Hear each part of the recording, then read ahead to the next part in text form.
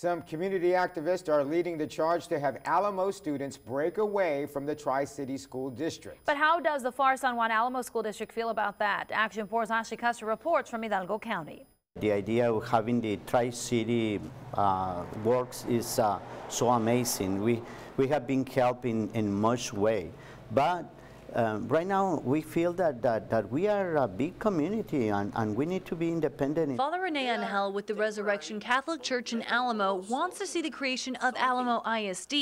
He even started a petition and collected signatures back in February to see if residents would be interested in such a move. There is many people, thousands of people who agree on this project and say, well, this is what the people want and we go for it. But in order to do that, students and schools would have to break away from the far San Juan Alamo Independent School District. We reached out to PSJA ISD, and while they did not tell us how they felt about the petition, they did tell us that there are 32,000 students in their district and that, quote, Far San Juan Alamo ISD is a state and national leader in creating more academic opportunities for all of our students.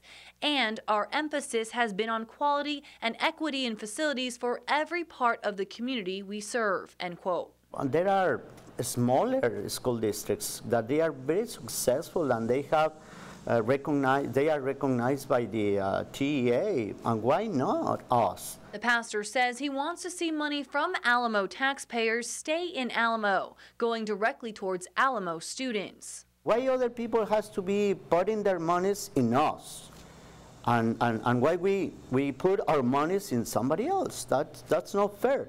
If we are a city, we have to be independent and dependent on our own monies. Father Angel feels the district is focusing resources in other cities. Not all the money is coming back. If you compare the buildings of FAR with the buildings of Alamo, Alamo has old buildings. But PSJA ISD says that's not true, saying, quote, the city of Alamo was the first of 3 communities to have older elementary campuses completely replaced. The district has invested significant funds in Alamo, and it currently has amenities in place at middle schools that some of the middle schools in our other 2 cities are still waiting for. In fact, the district claims that of its 8 schools located in Alamo, 3 of the older facilities were replaced by brand new campuses. But Father Angel says wanting to break away and have Alamo ISD is nothing against the PSJA school district. It's more about sustainability and economic growth. It's so much money, millions and millions of dollars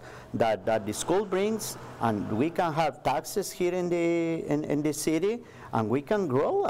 You can grow. We're going to grow rapidly. Yes, that's the point. We need to grow. In Alamo, Ashley Custer, Action 4 News. Angel hopes to have the issue placed on the ballot for taxpayers in 2016. He claims there are over 8,000 students from Alamo. The PSJ says it currently has just over 5,500 from Alamo right now.